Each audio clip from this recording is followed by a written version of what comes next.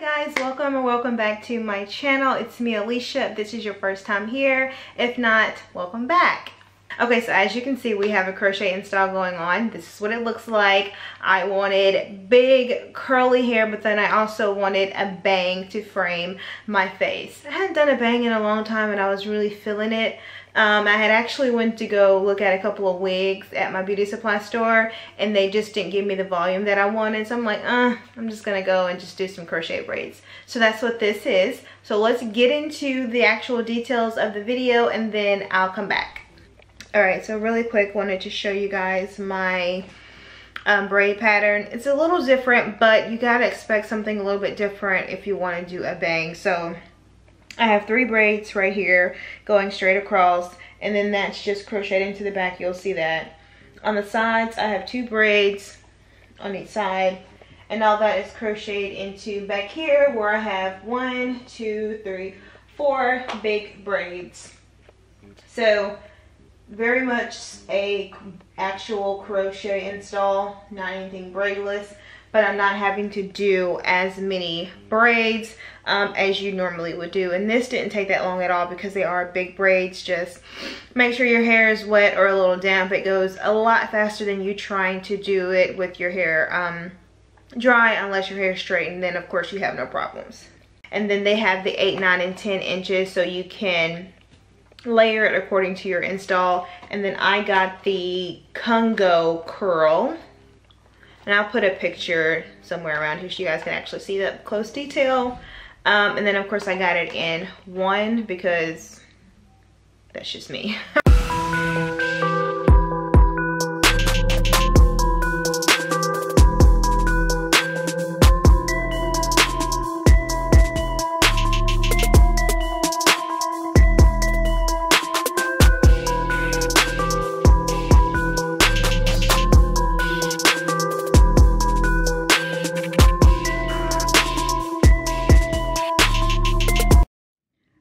So I am done with the bang. It's going to be big. This hair is really voluminous, which is a good and a bad thing. It's a good thing for me because, of course, you guys know I love volume. However, if you don't, this is probably not going to be the hair for you. And that's okay, because there is some hair that I don't get because I know it's not going to be voluminous. So I'm going to finish the 8, and then I'm going to work my way to the 9. I have a feeling that this is going to be more than enough hair, and if that's the case, then I'll probably hold on to the 10 and do like a braidless ponytail. That might be another video. Anyway, let me go ahead and do the sides, and then I'll start on the back. And like I said, I am still using the 8, and I'll come in periodically to let you guys know where I am with like the inches and how much I've used and all that kind of stuff.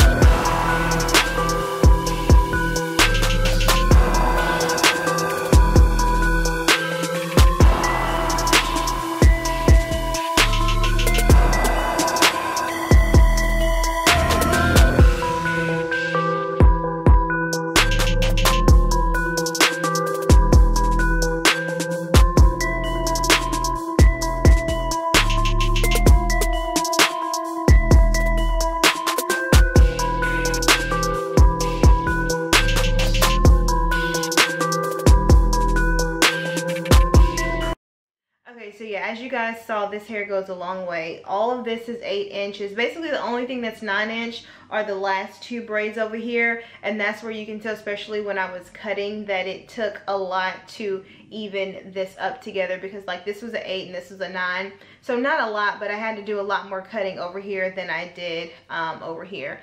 But yeah, guys, absolutely love this hair. Like I said, I did want to bang, so you guys saw that my crochet, sorry guys, this necklace is twisted and it's getting on my nerves. You guys saw that my braid pattern was a lot different in this one than in the normal ones, because like I said, I did want a bang. If you don't want a bang, you can just do the normal braid pattern or braidless crochet that you normally do, but I was feeling like having a bang.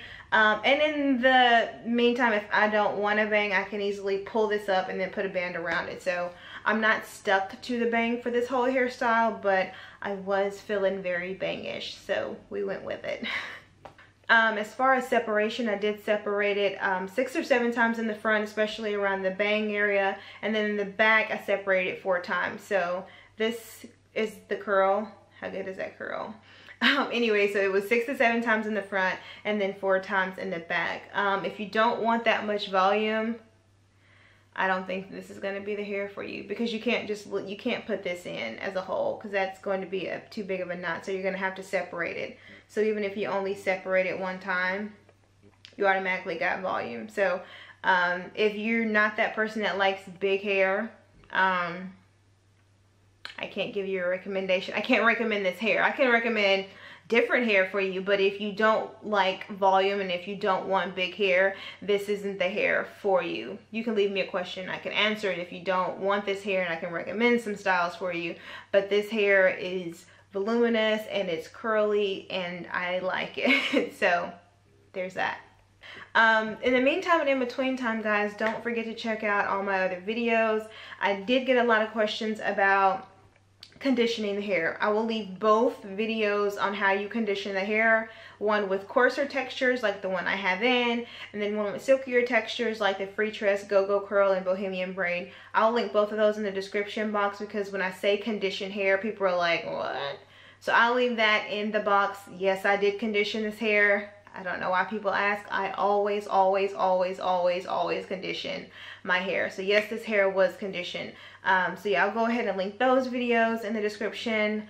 I don't think that there was anything else. But if not, you can always refer back to my videos. I have a lot. I'm trying to make sure that I put out a video for you guys once a week. I'm not a pro, so I'm people that are doing the 2 or 3 YouTube videos a week, power to you. And I wish you much success, and I know that that's hard, because I can't do it. I got a job full time, so me putting out a video once a week was something that I was determined to do in 2019, and I hope you guys really appreciate it. Leave a comment or whether you're liking these videos once a week. And yeah, in the meantime, don't forget to check out all my other videos, guys. Like, comment, and subscribe, and I'll catch you guys next week. Bye.